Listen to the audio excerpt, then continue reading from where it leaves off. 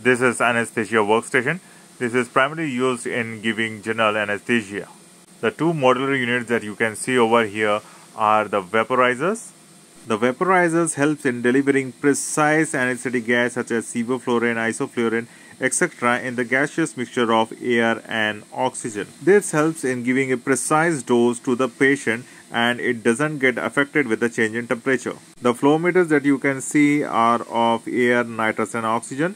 So this is air, then nitrous, then oxygen. So these are the flow meters, and below you can see the pressure gauges. So below there are the pressure gauges, and here you can see the screen. Whenever the anesthesia gas is delivered, it mixes with the air, nitrous oxygen or air O2 oxygen. Then the vaporizers, they send the particles inside the air mixture. From the front knob you can change the mixture from air, nitrous, oxygen. You can adjust the liters, and from the vaporizer you can adjust the anesthetic gas. The dial shows the pressure, and then we have the APL valve. APL valve is adjustable pressure release valve. The key functions of the APL are: first, pressure regulation. The APL valve allows the anesthesiologist to set the maximum pressure in the breathing circuit. It ensures that the excess gas is ventilated out through the scavenging system, preventing barotrauma, excess pressure in the lung. Second, mode of ventilation. The valve is primarily used during manual or bag ventilation. In mechanical ventilation mode, the APL valve is bypassed and the ventilator takes over pressure control. Third, adjustable settings. The valve has a knob that allows the user to adjust the desired pressure limit. For spontaneous breathing, the valve is typically fully open, low resistance to gas flow. During controlled manual ventilation, the anesthesiologist partially closes the valve to achieve adequate ventilation pressures. Fourth, safety feature. It acts as a safeguard by limiting pressure in the system to prevent over distension of the patient's lung. Now after this, the front portion, and this is the selection switch. Now we have placed the selection switch toward the ventilator. So here's the bellow which goes up and down. So there is up and down movement of this, and when we select bag from this pipe, the bag gets filled. So if we have selected that, so this would have got the air and with anesthetic gas. Below this there are flow sensor and O2 sensors. Now this is the CO2 absorber canister. It has soda lime absorbent. So this absorbs the exhaled CO2. Now switching on the anesthesia workstation.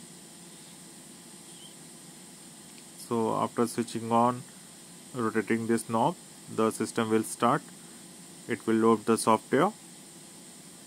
You can see in the display the software is being loaded. So after this, everything will come on the screen. In the display you can see the VT, below is the button. With that you can select, and in rotatory knob you can change. See, when I am rotating the knob, it's changing, and again pressing, it freezes the value. Now if I go to rate, I rotate the knob, change the value, then I is 2A, change the value, then pressing the knob, again the value is fixed. So likewise you can change the values. So according to the clinical need, the values are changed. This button is the alarm silence button, and from this there is the main menu, ventilation modes and everything that comes over here. Then we have the alarm silence, then this button. Now here we will select the ventilation modes. Here there is volume control, pressure control, SIMV, PSV, Pro mode. Now let us first go to this. In the pressure control you can see the values required for the pressure control modes that can be set. Pressure inspired, rate, IS2E, likewise. So below you can see all the parameters. Then we pressing this switch. Now if we want to change the mode, we need to go to ventilation mode. Then if we select this, then you can see pressure inspired, rate. These values will come in the SIMV mode. So, and by a selection switch and rotatory knob we can change the values. You can see from this selection switch there are alarm settings, setup calibrations, and all these things are visible over here. And last is exit to normal. So in ventilation modes, we have selected the volume control mode. In volume control mode we need to set the tidal volume, rate, IS/E ratio, pressure limits, and P.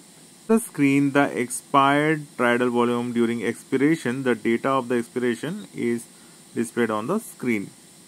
Here we have started the volume control ventilation.